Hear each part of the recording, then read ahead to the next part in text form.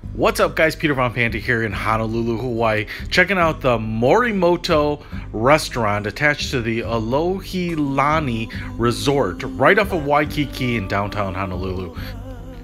The Morimoto Asia restaurant is more of an upscale restaurant with a lot of elegant and formal seating areas.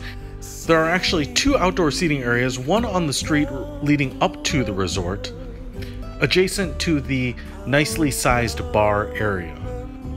The main dining room is very large and has a view of the kitchen, which included the roasting ducks. Pass through the main dining area and you get to the other outdoor seating area, which is on the main road with a view of Waikiki Beach. The shades here are pulled, but they do retract them up into the awning as the sun goes down, and so you get great views of the city, the street, and the beach. There is a traditional rustic Asian flair sprinkled throughout the entire restaurant, and it's really just beautiful.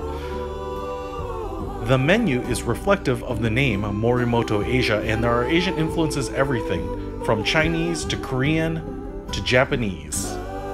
Here's the crab rangoon appetizer with sweet and sour sauce, the popcorn shrimp tempura appetizer, shrimp pad thai without bean sprouts, and the orange chicken, which was delicious. After the main course, they brought everyone hot towels to wash your hands, followed quickly by the dessert menu, which included lots of delicious options. I chose to order the hot donuts, which were very much like the malasadas from Leonard's Bakery. We also ordered the chocolate sphere, which was drizzled with some sort of flaming alcohol. And while chocolate is always delicious, this dessert was really